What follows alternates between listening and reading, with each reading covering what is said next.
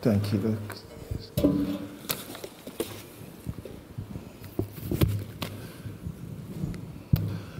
Good morning. Just as Luke said, my name is Raph, one of the members of King Church. So we will continue with this series on Nehemiah. And last week, we saw that Nehemiah came with a vision to build the walls of Jerusalem. And we saw that several categories of people, the priests, they were all working to make sure that the wall was built. There was unity, there was working together. And if it was a key story, the next line would have been, so the wall was completed, Israel dwelt in safety, and they were happy thereafter forever. But the reality was that very soon they ran into opposition. And what we are going to be looking at this morning is to examine the oppositions they faced, how they overcame those oppositions, and what lessons we can learn for our individual lives, how we can face opposition and overcome them in our lives. So the passage we are going to read is Nehemiah chapter 4. It will appear on the screen. I'm choosing NIV. I hope you're familiar with that. We'll read the first passage is Nehemiah 4, 1 to 16, and then we'll read chapter 6, 1 to 8. So I'll start first of all now from chapter 4. When Sanballat, can you put it on the screen, please? Okay, just wait a bit while they try to, or if you have a physical Bible or digital Bible, you can open one to the passage, Nehemiah chapter 4. Just give you maybe a minute to get there while they're sorting out the one to go on the screen. Okay, I'll start to read now. When Sanballat heard that we were rebuilding the wall, he became angry and was greatly incensed. He ridiculed the Jews, and in the presence of his associates and the army of Samaria, he said, "What are those feeble Jews doing? Will they restore their walls? Will they offer sacrifices? Will they finish in a day? Can they bring stones back to life from those heaps of rubble, burned as they are?" Tobiah the Ammonite, who was at his side, said, "What they are building, even a fox climbing upon it will break down the walls of stones. Hear us, O God, for we are despised. Turn their insults back on their heads. Give them over as plunder in a land of captivity. Do not cover up their guilt or blot out their sins from your sight, for they have thrown insults in the face of the builders." Verse 6. So we rebuilt the wall till all reached half of its height, for the people worked with all their heart. But when Sanballat, Tobiah, the Arabs, and the Ammonites, and the people of Ashdod heard that the repairs to Jerusalem's wall had gone ahead, and that the gaps were being closed, they were very angry. They all plotted together to come and fight against Jerusalem, to stir up trouble against it. But we prayed to our God and posted a guard day and night to meet this threat. Meanwhile, the people in Judah said, "The strength of the laborers is giving out, and there's so much trouble that we cannot rebuild the wall." Also, our enemies said, "Before they know it or see us, we'll ride there among them, and we kill them and put an end to the work." Then the Jews who lived near there came and told us 10 times over, "Whenever you turn, they will attack us." Therefore, I stationed some of the people behind the lowest parts of the wall at the exposed places, posted them by families with their swords, spears, and bows. After I looked things over, I stood up and said to the nobles and the officials and to the rest of the people, "Don't be afraid of them. Remember the Lord, who is great and awesome, and fight for your families, your sons, your daughters, your wives, your homes." When our enemy heard that we were aware of their plot and that God has frustrated it, we all returned to the war, each to our own work.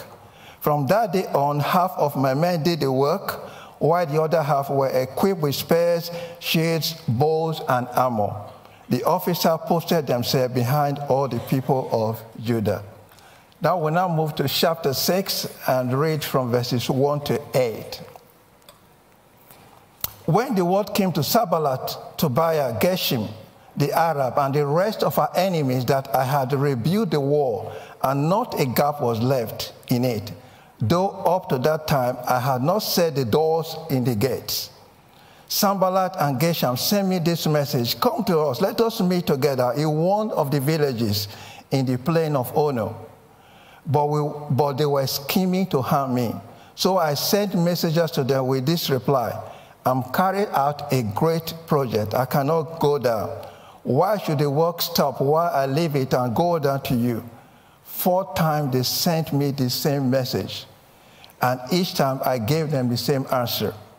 Then the 5th time, Sanballat sent his aide to me with the message, and in his hands was an unsealed letter in which was written, it is reported among the nations and Goshen that says it is true that you and the Jews are plotting to revolt, and therefore you are building the wall.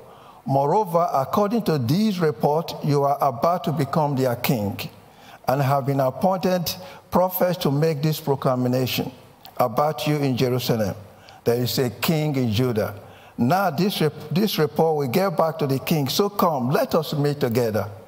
I sent him this reply: nothing like what you are saying is happening.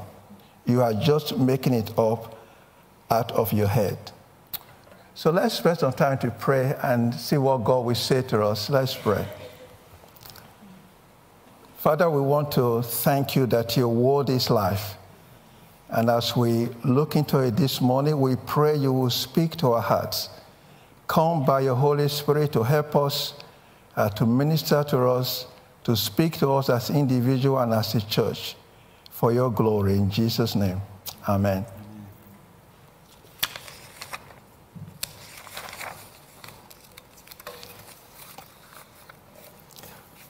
So we see that Nehemiah came with a vision to build the walls of Jerusalem. And in these passages, we can see the attempts of the enemy to steal that vision and to destroy it.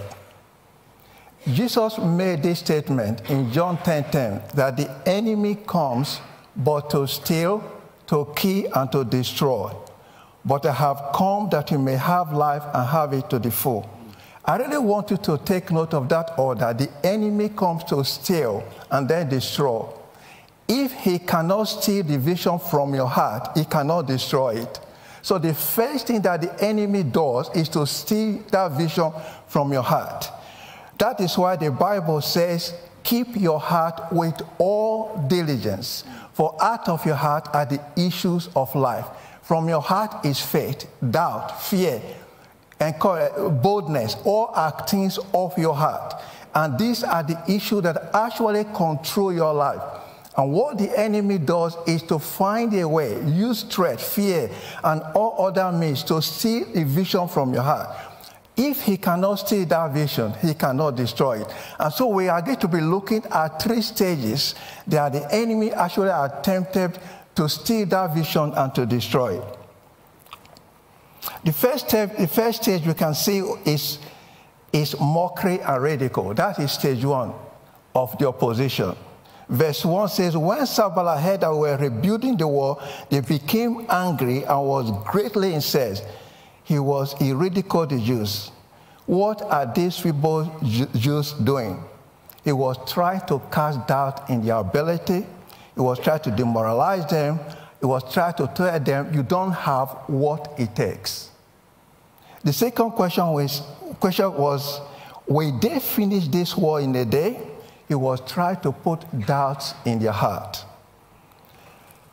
Can they bring these stones back to life from the heap of rubble? He was trying to remind them how enormous the work is. And then his friend Tobiah said, even if a fox run over it, this wall will fall over. He's just saying what you are doing is of no value. And I'm sure the enemy at times tells you that you have no value in the kingdom of God. However, just to show that it's really a lie, Kate and Kenyon actually looked at and studied the excavation of the wall of Nehemiah, and they found that that wall was 9 feet thick. It would require more than one fox to actually fall that wall. But the enemy was just using lies and tactics to weaken them, to take that courage from their heart. He was trying, first of all, as I said, to steal the vision from the heart. That was the first stage of opposition. They've just started building the wall. Then we move on to the second stage, the threat of attack, fear, and intimidation. And that is verse 7 to 8. When Sanballat, Tobiah, the Arabs, and the Ammonites, they heard that the repairs to Jerusalem had actually gone ahead, that the gaps were being closed, they were very angry. They all plotted together to come and fight against Jerusalem and to stir up trouble against it. And then verse 12, and when the Jews who lived nearby came, they told us 10 times, wherever you turn, they will attack us. What I really wanted to point out that in the whole story, you find that they never attacked them at any time, but the threat was always there. So maybe as you are thinking of next week, what threats are the enemy putting in your heart? Or maybe you are thinking of your life. The enemy is telling you, this is going to happen, this will happen to you. But you know, those things, they will never really happen. But the idea is to steal the heart, to steal that vision from your heart, to steal your peace and to steal the vision God has put in your heart. We are going to go to the third stage of opposition.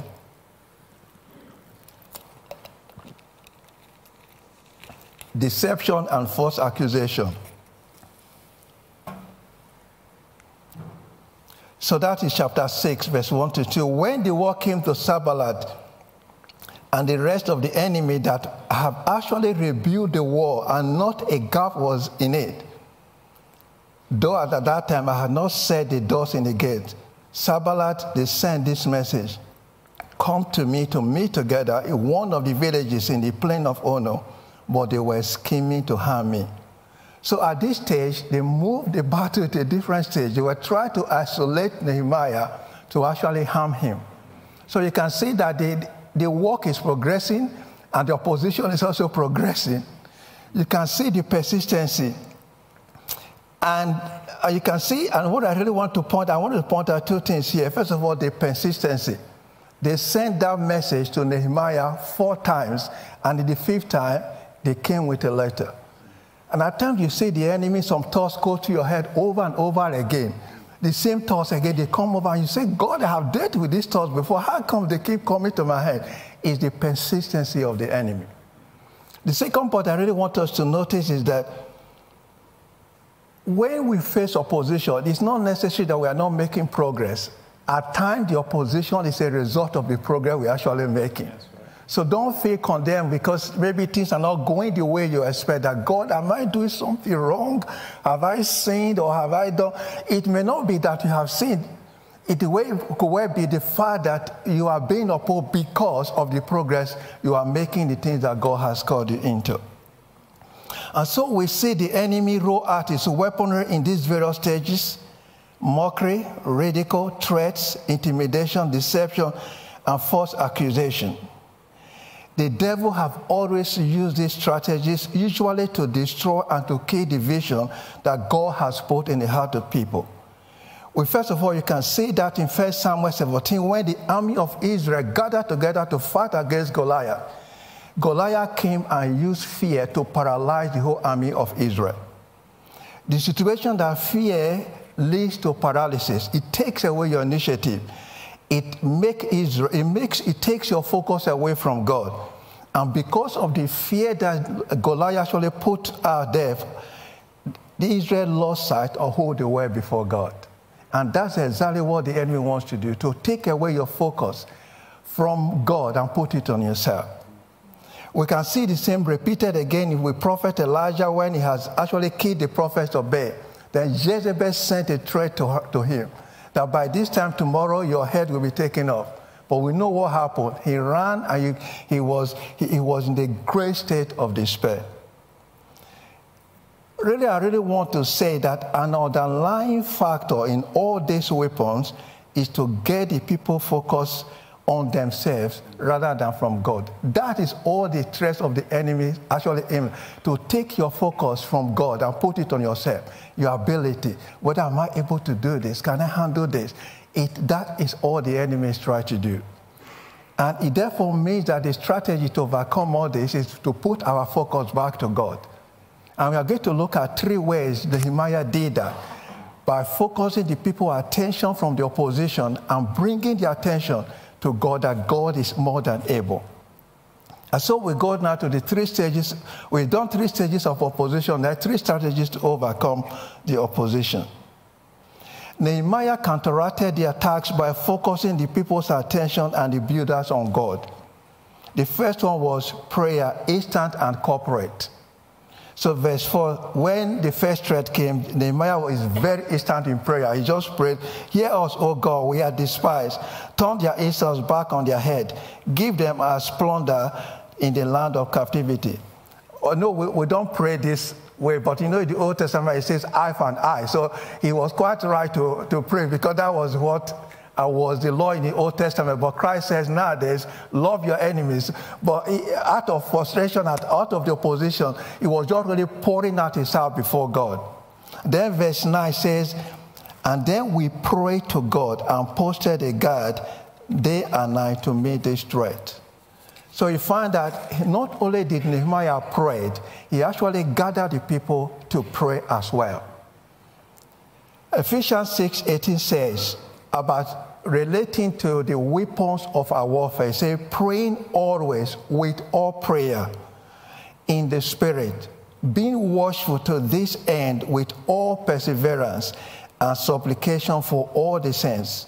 I want you to take note of these 2 words, praying always and watchful to this with perseverance. So God wants us always to pray.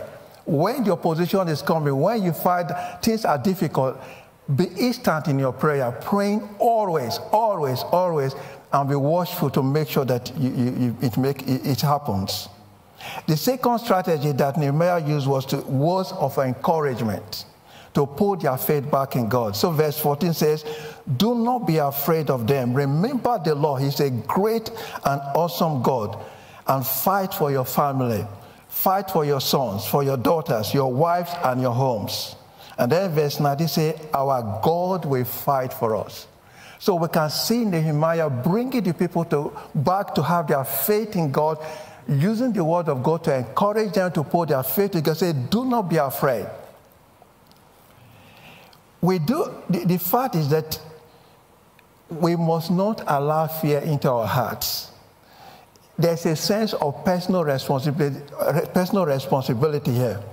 Nehemiah was saying to the people, do not be afraid. Don't allow fear into your heart. Jesus said the same thing in John 41. Say, let not your heart be troubled. Have faith in God and have faith in me. So there's a personal responsibility to say, do not allow fear into your heart. Stand against fear. God is with me. God is with me. Stand against fear. When Jesus was going to raise the daughter of Jairus, and the news came that your daughter is not dead. Why do you trouble the master? No need to trouble the master. Jesus said only 2 words, fear not, only believe. Don't allow that fear in, keep trusting me. Don't allow that fear in, keep trusting me. So when we are faced with a situation that seems so discouraging, don't allow that fear in, keep trusting God. And using the word of God, the Bible said the word of God is a 2-edged sword. So we can see here that Nehemiah was using the word of God to encourage them. But if you read in the New Testament, in Luke chapter 4, where Jesus was tempted, you can see that he was using the word of God to stand against the devil. So you use the word of God to encourage yourself, but also you use the word of God to tell the devil, it is written, this is your bound. This is what God has said. I choose to believe God. You stand against the devil using the word of God. You use the word of God to encourage your faith in God at the same time. What was the third strategy? putting plans in place to counter the enemy. Verse 9, we posted guards day and night. Then verse 13, therefore I stationed some of the people behind the lowest points of the wall at the exposed places, posted them by families with their swords and spears and bows. Those who carried material did their work with one hand and held a weapon in the other. He had the man with the... I think this is gone off. Okay. Be back on in just a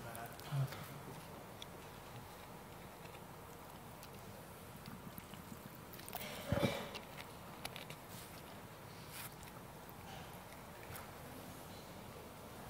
Hello? Hello? Yeah. Okay, thank you.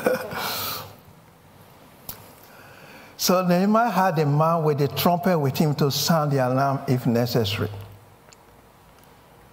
It's actually very important that we put some strategies in place to counter the enemy. So is the devil, for instance, tripping you over and over in a certain area of your life? You may need to put some practical steps in place. Maybe you want to make yourself accountable or avoid certain places or things. I'll talk more about that, and that's basically some of the things that Guy was bringing to us in terms of denying yourself. So what I'm going to do now is, in the last few minutes, to say, how do we apply this to 3 areas of our life? So we have seen 3 stages of opposition. We have seen 3 strategies to overcome. The strategies are to pray, God's word, and practical steps. Those are the 3 strategies that they use to overcome. How do we apply this to 3 areas of our life? The first one is building the wall of your personal growth. When we become Christians, God desires that we be transformed like Christ. We go to the fullness of Christ. That is the will of God for each and every one of us. Paul said that I want to know Christ and experience the mighty power that raised him from the dead. That Philippians 3:10. That is what God's intention is for us. But it is not instant. And occasionally we fall, we make a mistake. And that is where the battle actually starts. The devil will remind you how feeble you are and how valueless you are. He will remind you of all your past mistakes and think that you are of no value. And that is why the Bible says he's the accuser of the brethren. That is part of his job. This usually will be in the form of thoughts, the way you feel, thoughts go around your head and you feel not just right. That is the enemy trying to remind you of your failure. Do not take those thoughts. Do not be engaged with those thoughts. Bring those thoughts to the subjection of God's word. The Bible talks in 2 Corinthians, bringing every thought to the captivity of Christ. Reject those thoughts. Use the word of God to fight against those thoughts. If you have sinned, repent, get up immediately, but declare you are the righteousness of God in Christ, that God is at work in your life. You have hope in God. Actually, I really want to encourage you when I read this passage in Psalm 32:24, talking about the righteous man. Say, though he fall, he shall not be utterly cast down, for the Lord upholds him with his hand. So even when we fall, God is still holding on us. Even when you feel, I'm really done, this time I'm done. No, God says, I'm still holding to you. We have hope in God. And this is God's promise. So Jesus said, blessed are those who hunger and thirst after righteousness, for they shall be filled. Inasmuch as you do not give up, but cry to the Lord, you will be filled. God will change your life. Keep pressing to God. Don't allow the enemy to discourage you. God's desire is that we hold on to him, reject those thoughts, keep hunger, keep pressing to God. We will be filled. We will be transformed from one glory to the other. The second point is we need to put some strategies in place. So if the enemy is really tripping you over and over again in a certain area of your personal growth, personal life, you need to take some practical steps. These practical steps, you are the only one to actually define them. You know what the areas really are. What are the critical areas? It could well be that you need to avoid certain places. You need to deny yourself, just as Guy shared with us. Hebrews says we should lay aside every weight and sin that beset us often. And it's not, you may just think, oh, because you're a young Christian or because of who you are. No, even Paul, the great apostle, this is what he says in 1 Corinthians 9:26 to 27. So I run with purpose in every step. I'm not just shadow boxing. I discipline my body like an athlete, training it to do what it should. So we need a bit of discipline in our lives at times. And I really want to say grace is not against discipline, but grace is against basing our acceptance on the basis of our discipline. So put some discipline into your life for us to actually grow, build a wall of our personal growth, to grow to be all that Christ wants us to be. You may need to deny yourself. You may need to avoid certain things, but you have a purpose. You want your life to be transformed to the fullness of Jesus Christ.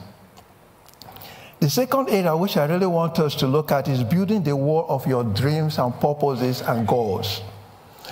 As we press into the dream that God has put into our hearts and purposes, at times we have to push through the opposition of discouragement, difficult circumstances, and failure. God's promises are certain and they are sure, but God's ways and timings, they are always different from ours. So that is why we always face the toggle. We wish it happened yesterday, but God has his own time and ways of working. So dreams may be delayed. Work or study could be very hard. Maybe you find the studies and work very hard. Certain things you'll be hoping for may not have happened. So what are we going to do? Are we going to give up, or are we going to stay there and say, God, I'm going to build the wall of my dreams? We find the situation with John the Baptist. He found himself in the prison, and he said this message to Jesus: are you the coming one, or do we look for another? That is, just can see at times our dreams are so crushed that we can begin to lose heart. But Jesus sent back this message: blessed is he who is not offended in me. And we are encouraged in Hebrews 10:35, do not cast away your confidence. Is God a great reward? So the things that God has spoken to you, the things you are pressing to God for, don't cast away that confidence because they are delayed, or because you're not seeing the things you are believing God for. God wants you to trust him. God wants you to trust him. Encourage yourself in God's word. In fact, the people who have accomplished great things are people who have learned to rise above setbacks. Keep pressing on. This is better expressed by Paul. Brethren, I do not count myself to have apprehended, but one thing I do, forgetting those things which are behind and reaching forward to those things which are ahead, I press towards the goal for the prize of the upward call of God. And that should be our attitude. Keep pressing on. Keep forgetting the past. Failure, success, let's keep pressing on to the goals and the dreams God has put in our hearts. And at times, fulfilling our dreams and purposes require we put strategies. So just like Nehemiah, it may require we put plans in place. It could be hard work, because if you read from Nehemiah 4:23, it says, neither I nor my brethren nor the men that work with me or the guards took off our clothes. Each had his weapon, even when we went to drink water. That is hard work. At times, our strategies and our dreams need hard work. We need to make plans and organize ourselves well. John Maxwell, who speaks a lot on leadership, said that 20% of your activities will give you 80% of your results. So give priority to those 20 activities. We are very used to routine, and it is good at times to sit down to challenge your routine. With this routine that I run actually allow me to achieve my dreams. Maybe you wake up, or maybe the first thing you do is to spend time on social media. What about a day I say, I'm not really going to look at that social media today until I've done some good work? Maybe we need to change our routine in order for us to put some strategies in place so that we can achieve our dreams and our purposes. The last application is building the wall of King Church. Of course, your position was against all the people. but it was more targeted at Nehemiah. They planned to harm him. In addition, Nehemiah had an overview of the whole work. He knew where to post people. He knew where to send people to. He had the trumpet man with him. So if there was trouble, he could sound the trumpet. Also in church, we all feel the pressure of change, as recently we have seen in King Church. But it is more so with our leaders. They face the pressure in their own personal lives and then in the life of the whole church. So just as Nehemiah provided an overall view for building the wall of Jerusalem, so our leaders do. And occasionally they will blow the trumpet. They will call for an impromptu prayer meeting for someone who is not well. They will call for a week of prayers. They will be saying, we need volunteers in practical team, in casework. We need to respond for us to build the wall of King Church. It is the corporation that the people gave to Nehemiah. That was how the wall was completed. And so we need to respond to our leaders. But above all, we need to support them in our prayers. I just really want to share these two verses. 1 Thessalonians 5:25. Paul said, brethren, pray for us. Paul, the great apostle, was requesting for prayers from the Thessalonians. And actually the one in Romans 15:30 is actually more touched. He said, now I beg you. Paul said, I beg you, brethren, through the Lord Jesus, and through the love of the Spirit, that you strive together with us in prayers to God. We need to support our leaders in prayer. We need to cooperate with them so that we can build the wall of King Church and show the glory of God in this city. And so in rounding up, I just want us to pray now and see whether we have time for somebody. I just want us just to close the eye, just to just think about the things we have read. How are you building your own personal wall, personal growth in Christ? Are you discouraged? Are you stuck in a particular place? Maybe you need to put some strategies in place. Maybe you need to deny yourself in certain areas so that you can actually grow personally. And how are you achieving the goals and the plans God has given to you? Maybe you need to change some strategy. Maybe you need to just change the way you'll be doing things. Don't stick to your routine. Can you change that routine to make it more efficient, and so that you can fulfill God's purpose for your life? So the three strategies are prayer, God's word, and putting plans in place to achieve God's purpose in your life. Let's just pray. Father, we do thank you. Thank you for your love for us. Thank you for how you helped Nehemiah to overcome the opposition and build a beautiful wall for your glory.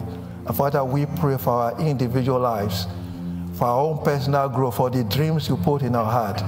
Lord, for the walls of King Church, that you will help us, Lord, to build well. You will help us to complete our wall. You will help us to show your glory to this city and to people we interact with. In Jesus' name, amen.